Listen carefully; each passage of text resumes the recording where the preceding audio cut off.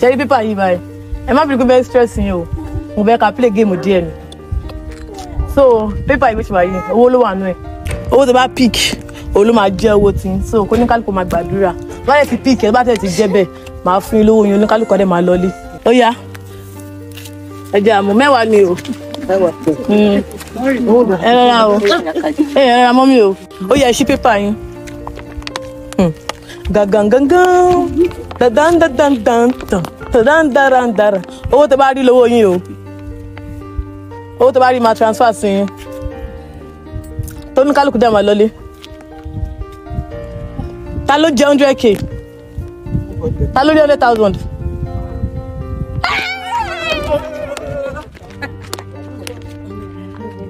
Èló lẹ jẹ? 15 naira. Èló lẹ jẹ? 0 naira. Èló lẹ jẹ? 10 naira. Ẹ̀yin kọ́? 5 naira. 15 naira. Ẹ̀yin kọ́? 25. Mama, ẹ̀yin kọ́? 5 naira lẹ jẹ. Ẹ̀yin kọ́? 0 naira. I will send your own 100,000 naira to you so that you can go. You understand? So give me your account number.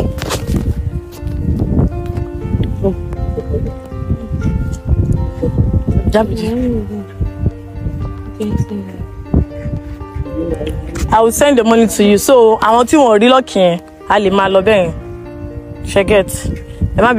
So like I'm saying that those people that that actually got 5 naira, 10 naira, 15 naira, that they are not lucky, that they can go. But you that you have the money, you are lucky, and we will send the money to you.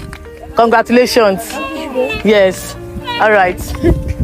How do you feel having the money? You are happy. Yeah. And how do you feel without others going without nothing? You are sorry for them. You are very selfish.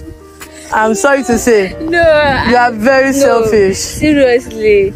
You shouldn't have said you are sorry for them. As I feel. You don't feel anyhow. No, you just said your mind. I feel it for them. No. When you said they should go. You understand? The fact that you even said that you want 100k, and then those are even senior you, they are here, and they are not fortunate to have that money. And then you as a single person, you are fortunate to have 100k. Money that you are not expecting. Even when I say you win the money and others say they have 5 naira, 0 naira, you should even be the one to say, sympathize with them and say, we are all together here, we will share the money equally. But here you are, you want 100,000 and you are happy. I said I will send the money to your account. You said, so what do you wish for them? Sorry. It doesn't make any sense. No problem. That's not what I mean. That's what you meant. That's what you meant. Okay. It's because of what I said.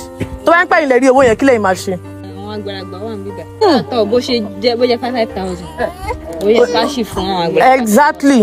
And not you saying, I'm sorry for you. It's not good. This life, you have to like help others too. You can't just take everything to yourself. They don't have two heads. You understand?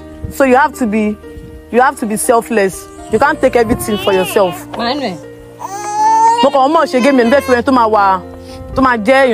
Giving. To my sympathy for free in your so mo come if you should test me. I'm just wallahi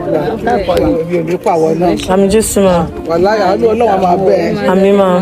Àtinúkẹ́ lórúkọ wọn. Àmín. Ọlọ́run ló máa ti ṣe. Àmín. Oníkẹ́lẹ́ ló pe ore fún lágbára Ọlọ́run. Ọlọ́run bá mi gbàdúrà òun náà. Máa ṣe 100,000 fún wọn, máa ṣe 9,000 for everybody. Ó ṣe é máa fún lákàtí tèmi fún. 1894. So I've sent it to.